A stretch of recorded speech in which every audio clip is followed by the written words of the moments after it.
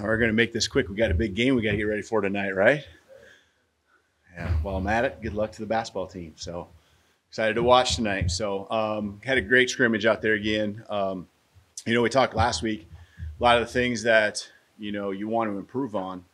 It was really good to see us each and every day focus on those things. If you remember, talked about having a great pass rush, which means we got to keep working on our protection. Which offensively last week we talked about the run game was strong, and that means the other side we want to see them kind of bow up a little bit more. And so really I thought things balanced out more so to where you didn't see these overriding strengths on either side, which to me means that the side of the ball that need to work on it, they got better. And so really appreciate the efforts of the guys. It was 4 days this week, and not like that's a lot, but it's the most we've had. We had back-to-back practices yesterday. We had a shortened practice, but we still got after it. We had some scrimmage in a little bit there. We stayed up and everything, but I don't know the exact number of plays today, but probably almost hit 90. I don't know the exact number, but we're probably in that range, and 85 or so is what we wanted to get to, and some drives at the end that went a little bit longer, and it was all good. But guys are I think they see how quickly it's going, and just wanting to continue to have that urgency each and every day to make the most of the opportunities. I know there's some of the comments out there by them, and they want to finish strong here. So we're in a good spot.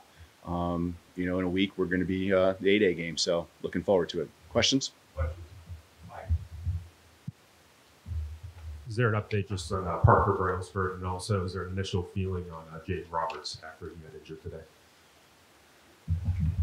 How do we know about Jaden? Jaden's going to be fine. He might be down for a little bit here, but it'll be fine. Do some follow-up evaluations, but early reports anyways, it feels like it'll be nothing major. So in regards to Parker, Parker's just going through some non-football related things, and he's gonna be with us, and so he's working out with our strength staff, and done a great job there. He's never done anything wrong. It's nothing like that. He's working hard, and he's gonna be ready to go here sooner than later. So just taking it day by day.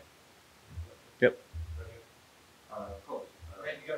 Hey, one other thing with Parker. I mean, he's gonna be here with us.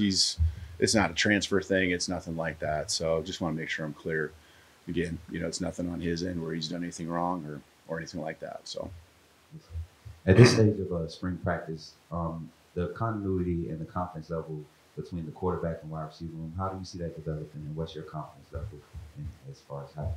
Yeah, it's been really interesting. I think in that area I see kind of ebbs and flows, and some of it has to do with the middle of spring ball. You see the rhythm coming, and them hitting some routes, and you're like, wow, we're getting there quick. And then you see the defense do a good job of adjusting to the things that our offense is starting to do well, which is what they should, right? And the tendencies. And so, you take a lot of snaps against each other. So then all of a sudden you see it kind of fall off a little bit. And then the offense makes some adjustments and what you do in a game. And, we don't have everything installed, and you work on what you scripted that day. And so it's been, I can't say there are these huge highs and lows, which I'm glad.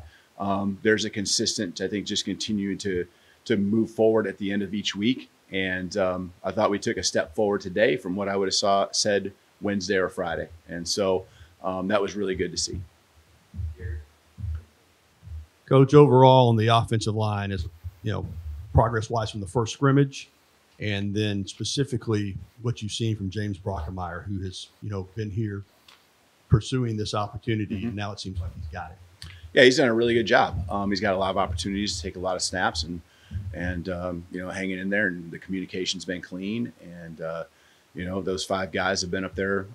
We had, like you said, Jaden out for a couple snaps today, but he's done a really good job. When those opportunities pop up, that's what you need to do. And he's taken a lot of snaps here this past week, these last 6 or 7 days. So it's great opportunity for him. And what was the first question? Overall,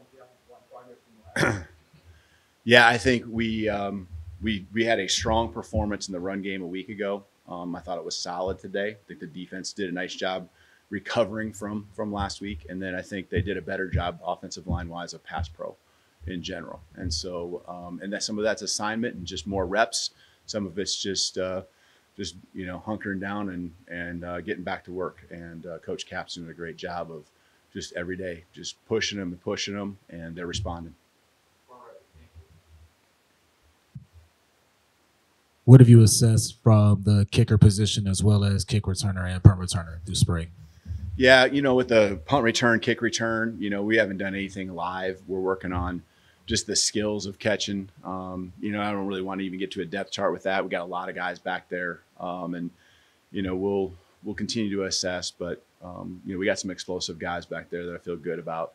At the kicker position, it's kind of everyone's had their days, both doing really well, and they've been pretty consistent for the most part. We had a windy day a couple days ago, a couple practices ago. Struggled a little bit, right? But those are great learning moments, and really trying to push through. And today was a pretty good day. Today was a really good day. They're making all their kicks. Really didn't have any long field goals other than a session we had early where we were challenging them for 5 minutes there.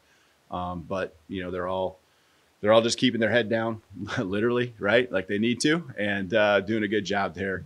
And so, it's really an open competition there for a lot of guys to take advantage of. I'm not sure about protocol on this question, but can you give us any names of people who stood out, or is that? Yeah. I think, here's the thing about scrimmages a lot of times, right? There's a lot of rotation of guys. And so it's hard for certain players to have these big days. I think of a catch Caleb had, big touchdown, big target in the end zone. Nice throw. I believe Dylan made the throw, really nice throw, gave him a chance. And then you saw this mammoth of a human being going up and making a play. It was one of the more impressive plays, and it's what you want to do. It's going to be great film for us to teach off of. And so those bigger receivers, give them a chance. And it was down in the end zone, a little kind of corner route. So that's one play that sticks out. I think a lot of guys are just playing good, solid ball, making the plays they need to make. You didn't see, offensive guys really having drops, and you didn't see defensive guys like missing a lot of tackles. I thought we all got to the ball. And so, I can, but I don't even like getting into that because sometimes the film shows things otherwise, and I'm trying to manage a scrimmage and so forth. And so, I'll watch the film, and maybe there'll be a couple more that stand out. But that one catch, because it got some oohs and ahs, from I know the fans, the sideline. And so that was a really cool thing to see.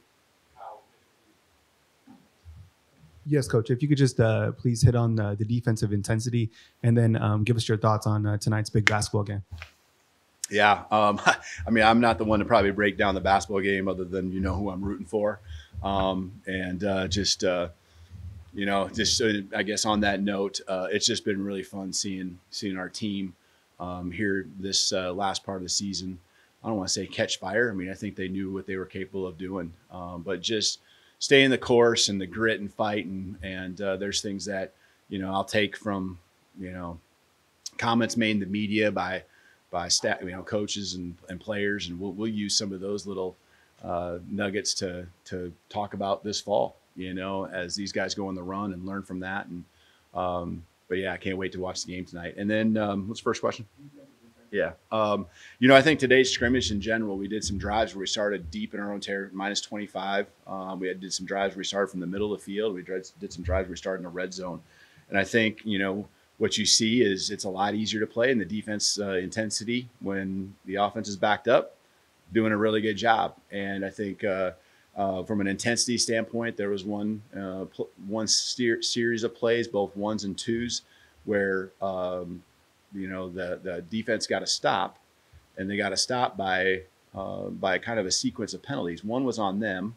Offense got the ball in the 2.5, got down to the 1, and they just kept playing. Got a nice stop. Offense got a holding call, all right, and then they forced a field goal. And then later on, the offense had kind of a flip-flop situation where they ended up scoring. And so it was really cool to see the intensity in that moment by the defense and us take that situation right there, and we're going to be able to draw on that.